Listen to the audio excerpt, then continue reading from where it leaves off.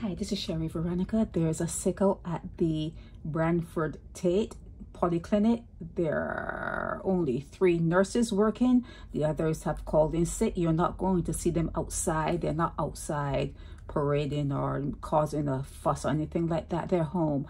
And the workers, Janice Reed, one of the 3, Old Faithful, they call her, she's there, but they're saying that this condition has persisted since August of 2024, and although they came in and they said that they fixed the issue, it was not fixed. Okay, they're still getting sick, they're still having sinus problems, they're still having chest problems. One of their health sisters recently had a stroke, and they're putting one-on-one together, and they're thinking that maybe the environmental conditions that they're working under could be a factor. Okay, so they're very worried, very worried. So it's scanned there at the polyclinic, at the Branford Taitt Polyclinic. So if you're going there, just remember that the staff is off the job. It's not something that is in the paper. It's like kind of like keeping it on the down low, this one, but they're off the job. They're called in sick. It's a sick out. We call it a sick out.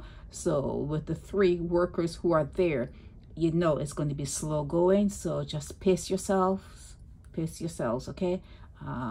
There's an environmental condition at this particular working environment facility, and people are taking it very seriously, and they want it fixed. They need it fixed. This is happening at the Branford Taitt Polyclinic, and that's all.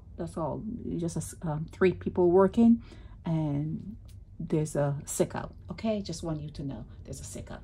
This is Sherry Veronica.